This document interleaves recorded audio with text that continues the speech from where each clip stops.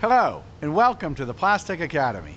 I'm Dennis Prischak, President and CEO of the Plastek Group. Thank you for joining us here today to kick off our monthly webinar series. When our customers work with Plastek, they don't just get a molder that molds parts. They get a high-quality partner in their complete package design process that includes industrial design, product design, mold design and building, molding, value-added assembly, and where desired, decorating. We value our business relationship and do all we can to meet your needs. Today, we'll present Plastek's product development and tool building segment, and with that, I'd like to introduce you to Tim Dzurik, Package Development Engineer, Ken Watkins, Design Engineering Manager, and Bob Prischak, General Manager of Triangle Tool Company, one of Plastek's 3 complete mold building shops. To everyone watching, good luck and happy learning. Good morning, I'm Tim Dzurik, and I'll be taking you through the package development process. So in the initial phases, we get industrial design, and we can receive this multiple ways. We can either get it from the customer, your internal group, or the design firm that you're working with, or we develop it internally here at Plastek. We use this industrial design as our framework for all package development. On the left, you can see an image of a hand sketch that was done by our internal group. It's of a candy dispenser or a mint dispenser. And we would use this as the first step in creating this package.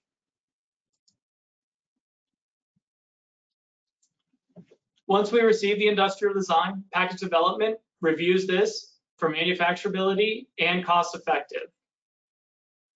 Using CAD, we review the form, fit, and function of the components, and we establish seals, snap features, living hinges, etc.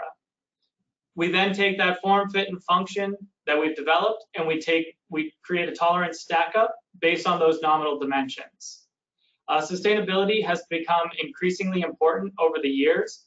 So we're looking at how can we lightweight packages as much as possible? Can we reduce the number of components in each package? Things along those lines. And material selection goes hand in hand with sustainability. So we're looking at, can we make the package a monomaterial, or can we make the package separable so that you can put the different materials into different recycling streams?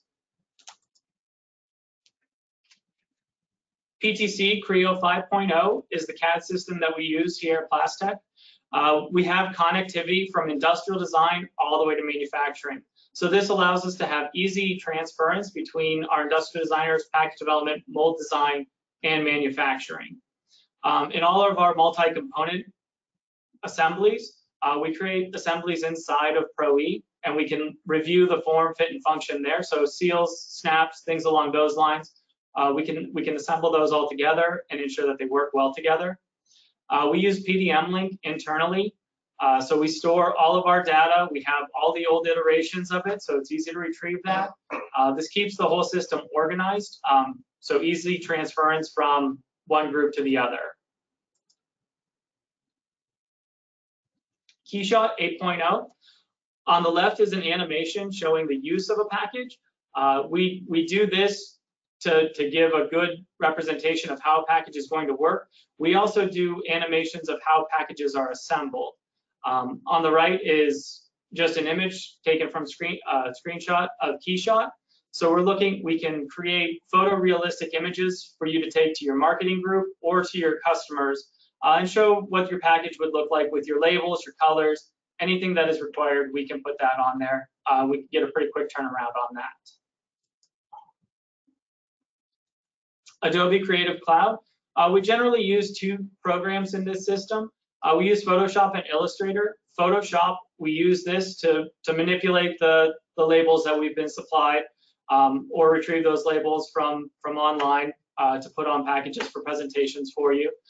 We can also, if you give us the label that you want, we can take an STL file out of our Creo system, bring it into Photoshop, and we can apply that label directly onto the 3D part, and then we can print that part with your label directly on it. So this kind of eliminates the need for one-up labels.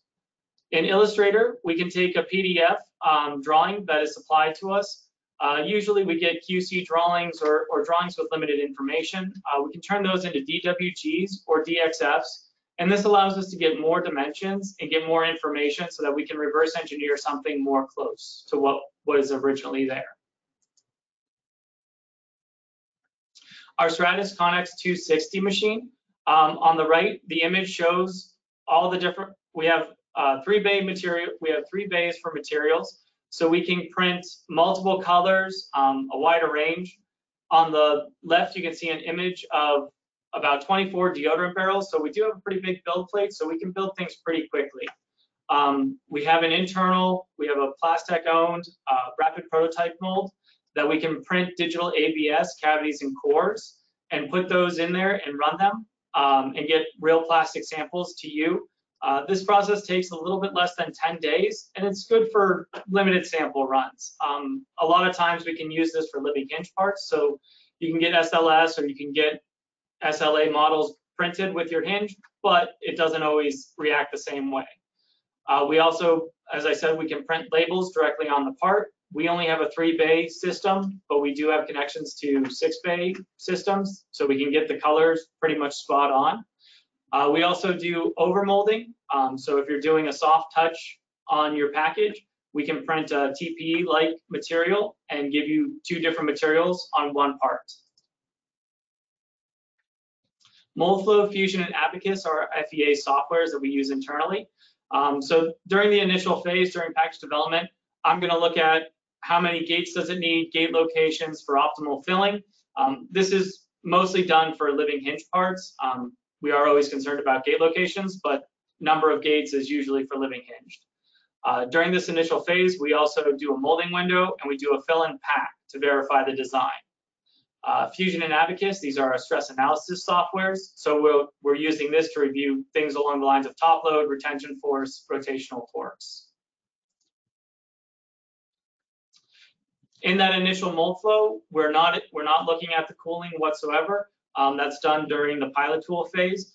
This phase is just looking at how is the part filling? Did we thin wall it too much? Do we see any serious hesitations? Do we see thick areas that we can reduce? And things along those lines. The animation on the right was showing filling through a hinge. So we do see some hesitation there, but we do see that it does fill. So we're not concerned about that moving forward.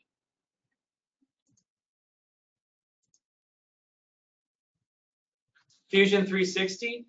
This is the simpler version of stress analysis. So it's used when we have a wide selection of concepts that we need to kind of trim down before we move into Abacus. So this one has a much faster turnaround. The results are accurate, but to get the final results, we do move into Abacus. FEM cooling for mold flow, we use this as a transference tool. So a lot of our cooling lines anymore are conformal or they are complicated. So we are looking at a lot of surfacing being done. So Fusion helps us transfer that more accurately and more quickly.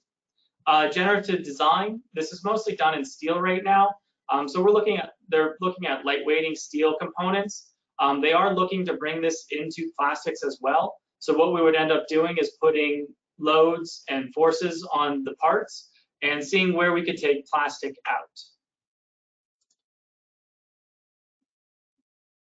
Abacus, a lot of times we're looking at, can we reduce the weight in a component? How can we lightweight something? So this is an example of our stock barrel. We currently are running a thick-walled barrel on the right, and then on the left we're looking at, can we thin wall it, and how far can we go in thin walling it?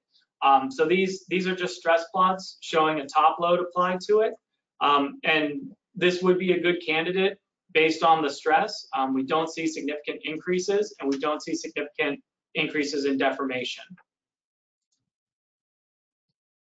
Once all that is completed, we move to the part design review. So we sit down with our project managers, mold design, tooling, processing, assembly, and quality control, and we review all of the details of the parts with them. We lay out what the critical areas are and any customer-driven design elements that are required. We go through all of that for manufacturability. Tooling will then come back with any suggestions that we could tweak the part to make the tool less complex or to improve the longevity of the tool. Any of those changes then will be brought back to you, the customer, and we'll review those with you. If you sign off on them, we will implement them in the final design, and that's when we'll hand it back to mold design and they'll begin their process. At this time, we'll put a quick poll up, and then Ken Watkins will join us for mold design.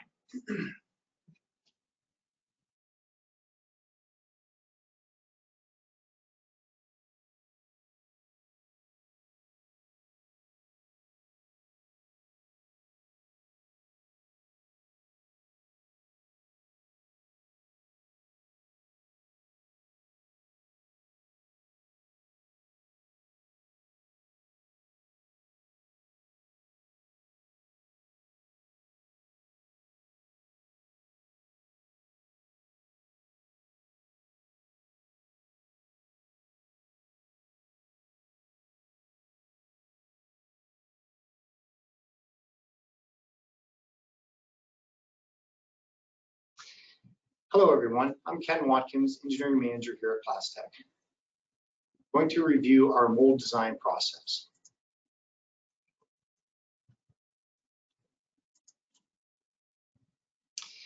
Here at Plastek, we use a team approach during the design process. Early in the design planning phase, we bring in our tool shop personnel, our process engineers, and our molders during the early reviews, product design, and the mold design planning. We believe by having all of our organization's expertise concentrated during this phase of the project, it allows us to design and build superior molds that will perform extremely well during their lifetime.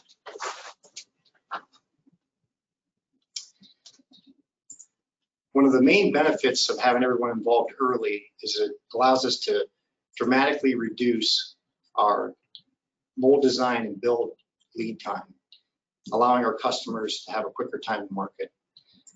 The reason for this is by having everyone involved very early, we're able to capture any inputs, recommendations, or requirements.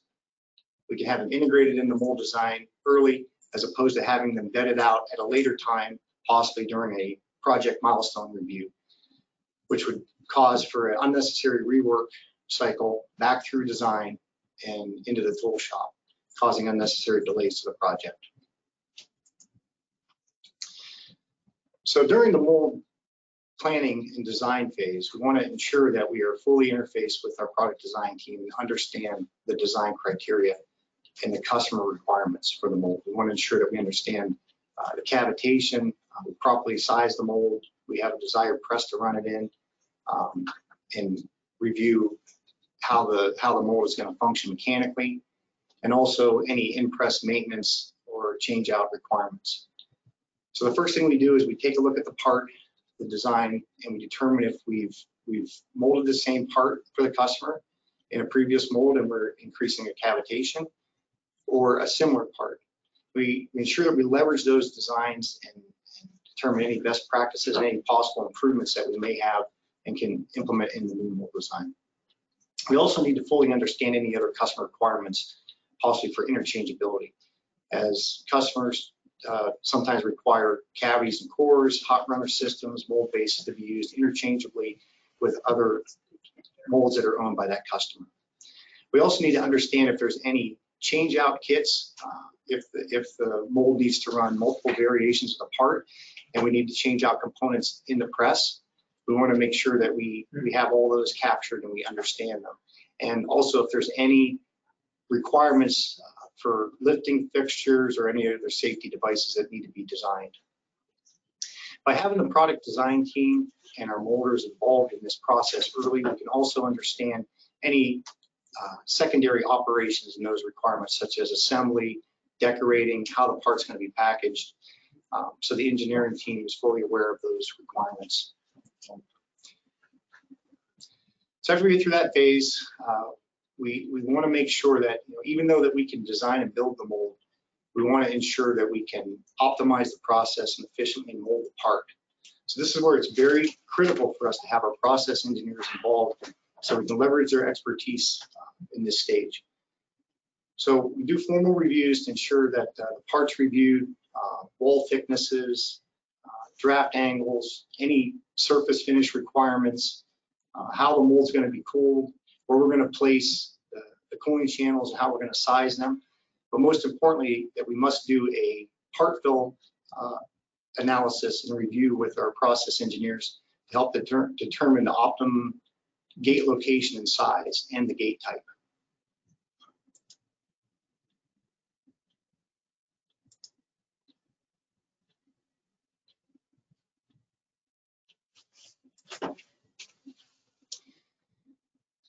So the next step is we want to ensure that we have the proper mold type selected for this part.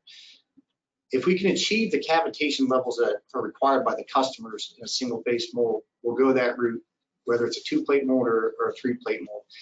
But very often we have high cavitation level requirements where we don't require to go to a larger press for tonnage. So we'll design and build a stack mold. Plastek has a tremendous amount of experience building and running stack molds, as well as 2-shot molds, multi-shot molds. So once we determine that and we have our gate type determined, whether it's a hot tip, a valve gate, and sometimes it's a hot edge gate, which we need to know very early on what type of gate we're going to have. Once we have a preliminary design layout and the mold sized, we want to ensure that the press that we plan to run it in, that the mold will be able to run and function properly. So the first thing we have to do is we have to confirm that we have the injection capacity for the part weight cavitation and also the required amount of tonnage and clamping force in the press. We have to determine that physically that the mold will be able to be easily installed into the press, clamped properly, and that it doesn't exceed any minimum or maximum daylight specifications of the press. Also, probably most importantly, is that we have to ensure that the press can safely carry the weight, the projected weight of the mold. We have to understand if we have to add any additional support structure and integrate it into the design for the press, particularly to carry the moving half of the mold.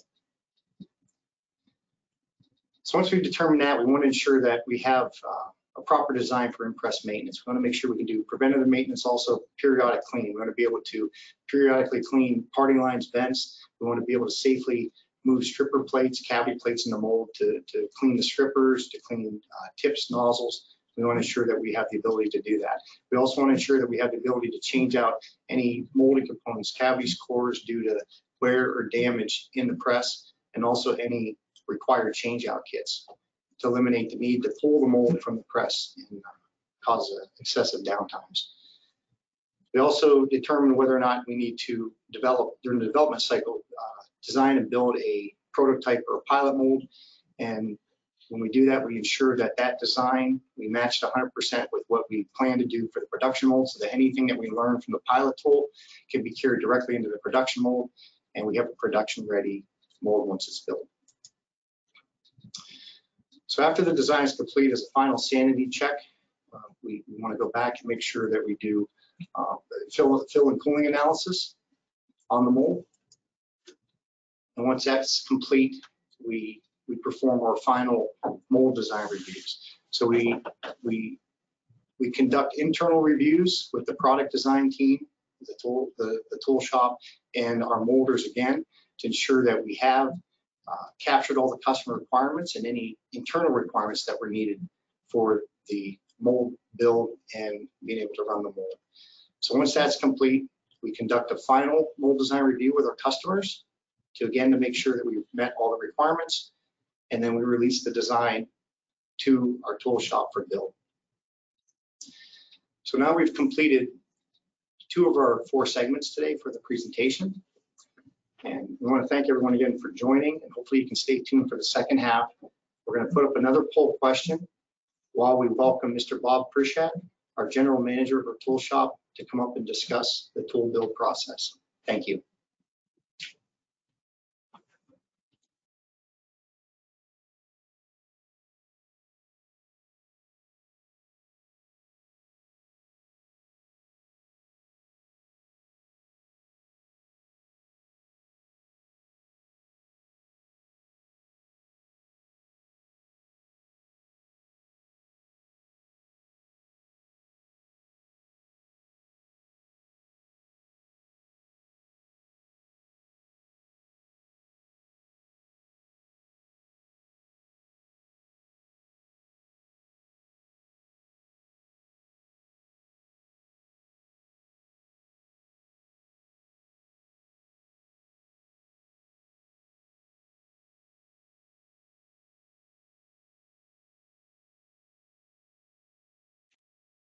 Good morning, I'm Bob Prischak, General Manager of Triangle Tool. We're now going to discuss the construction and qualification of an injection mold.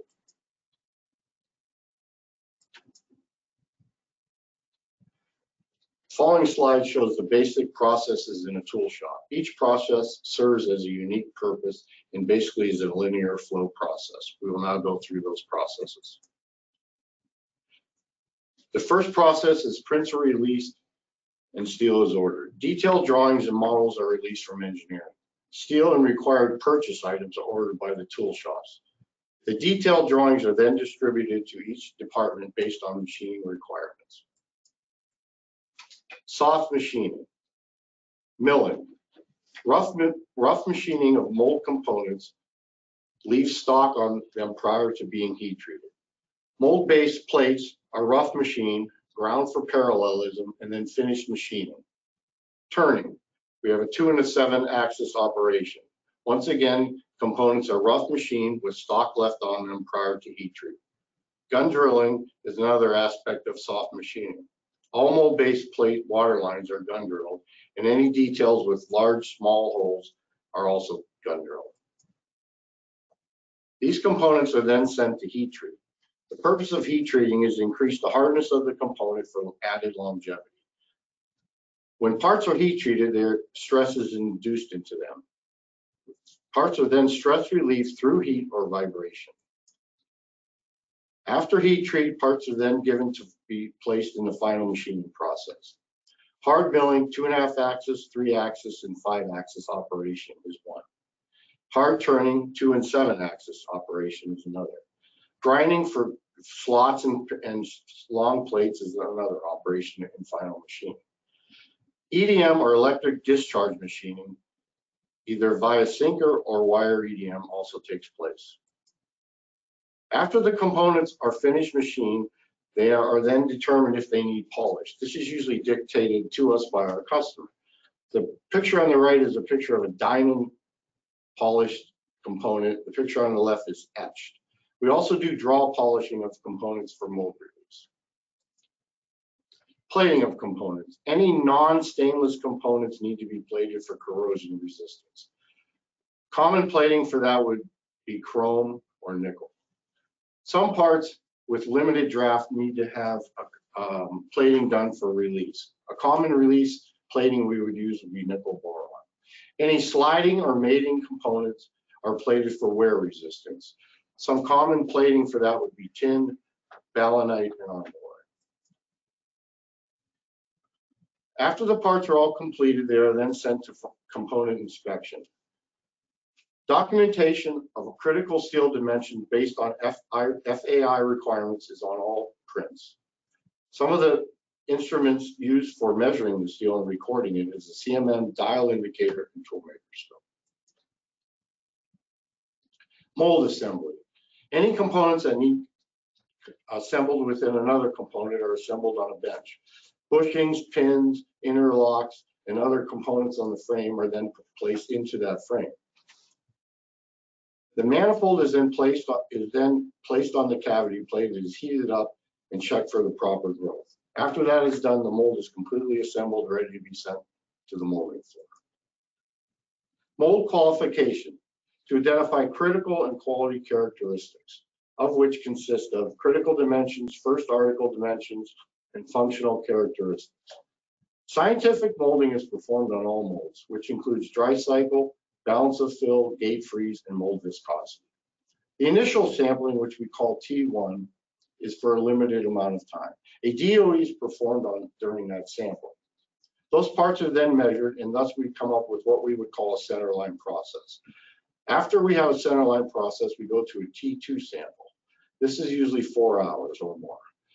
The purpose of this is to get the critical dimensions to prove out that they have a 1.33 CPK. After they are measured for this limited run, we'll then go to an MQR, a mold qualification. We then run at the minimum of 8 hours where we have acceptance criteria and we record any historical revisions made to dimensions of the part. First article inspection, a complete, independent, and documented physical and function inspection of the process.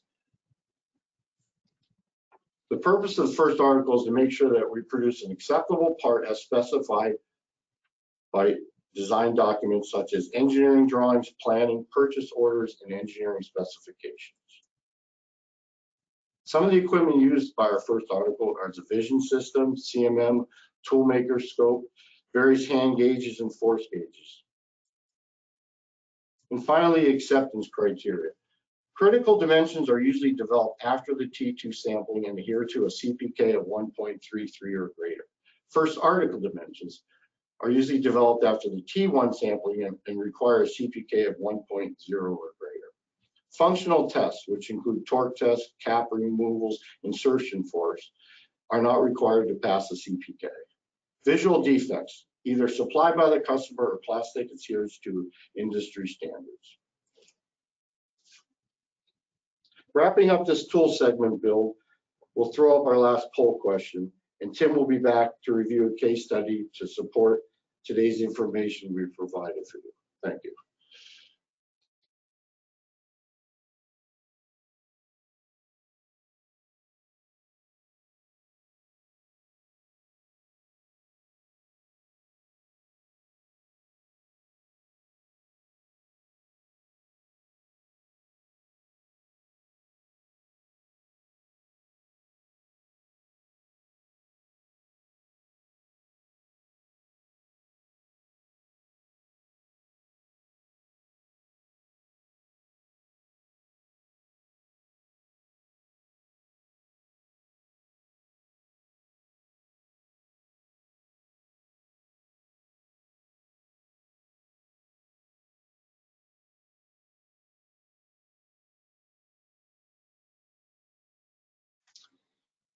So going through the case study, we looked at a 33mm stock flip top lid.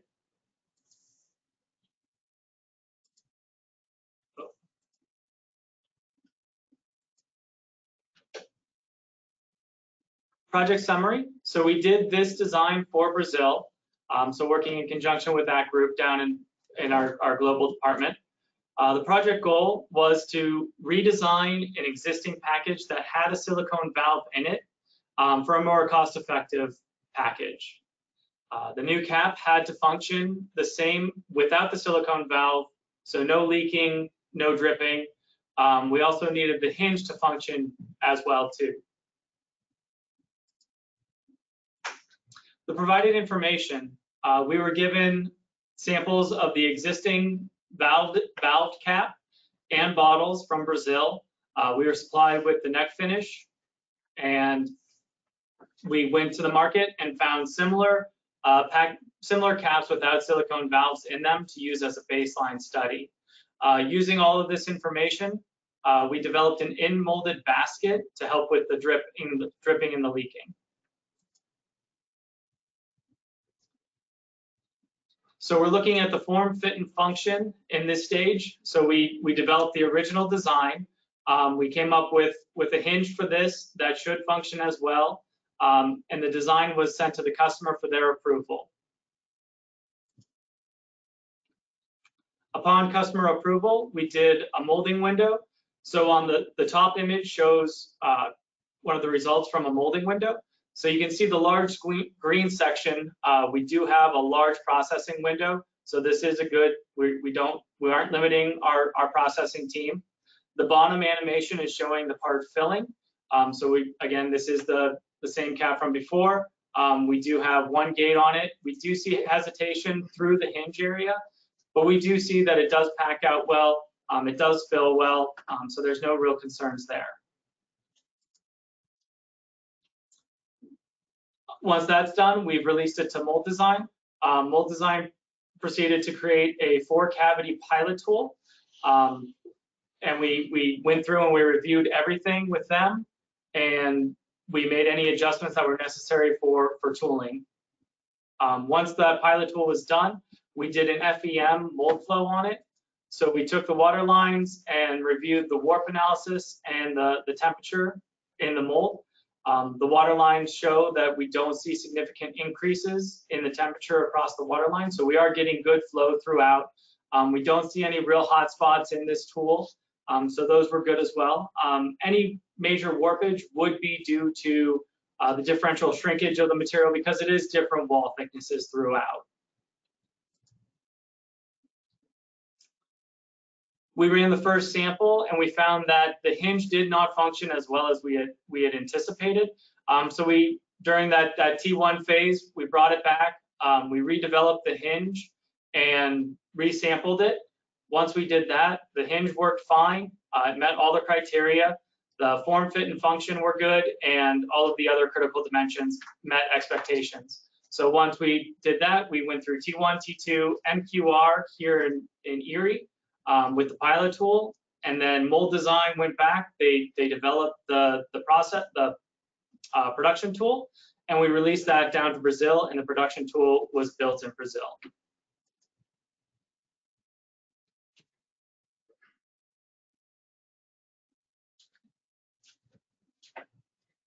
Hi, my name is Nicole, moderator with the Plastek Academy, joining you today for our Q&A session.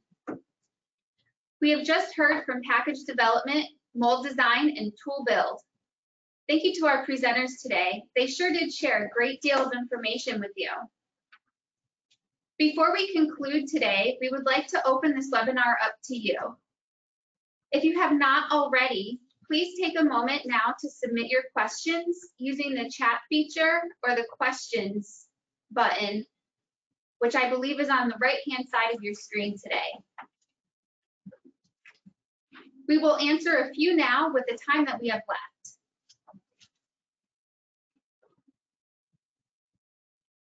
left. While you're writing in, I also want to remind you, we have provided some handouts you can download for your reference later. Be sure to check them out and open them before you leave here today. Okay, just another couple seconds while I get the guys back on the line, and we'll start with the Q&A.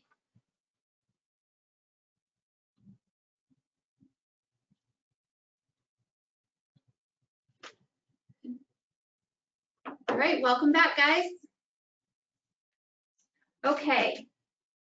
So let me see here. Looking through the list, I see one here from Anthony. This looks like a good one for tooling. Bob, the first question is, does Plastek have a warranty policy on tooling? Anthony, we have a 3-year, $3 million cycle warranty. However, if the mold is run at a Plastek facility, maintenance is covered for the entire lifetime of the mold. Thank you, Bob. That's great to hear. All right, I see some more coming in. Thank you for your participation and your questions.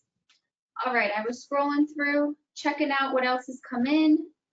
All right, here we go. I think this one, Tim can answer for us. Tim, the next question I see is from Darcy. She writes, in terms of cost, what does Plastek charge for a customer for industrial package development services? So usually, depending on the scope of the project and the time needed, typically Plastek does not charge for industrial design.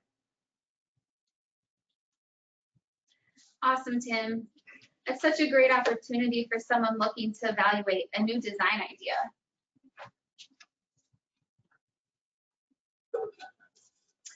All right, as I look through here, everyone, I just want to say great questions and info going back and forth here today. We have time for one more Q&A. Let me take another look and see if I can find one for Ken. Here we go. I see Jack wrote in to ask, Ken, how does mold design departments benefit from being integrated with tool shops? Well, the greatest benefit I see with our team being fully aligned with our product design team and our tool shops is our ability to implement any customer changes to the product design to the tool shops very quickly, usually the same day. All right, thank you, Ken. Darcy, I hope that Jack, I hope that answered your question. Okay, so all right, everyone, that's a wrap. Please note that if we are unable to get to your questions today during the webinar, our Plastek Academy team will review them and either get back to you individually or answer them in our wrap-up webinar event at the end of our monthly series schedule. From all of us here today and everyone at the Plastek Group, we again thank you for attending and actively participating in our process flow, product development, and tool build webinar today. As you exit the webinar, you will see a brief survey. We appreciate your time, feedback, and look forward to bringing you more great topics in our Plastek Academy. See what the next series topic is at plastekgroup.com. And until next time, have a great day, everyone.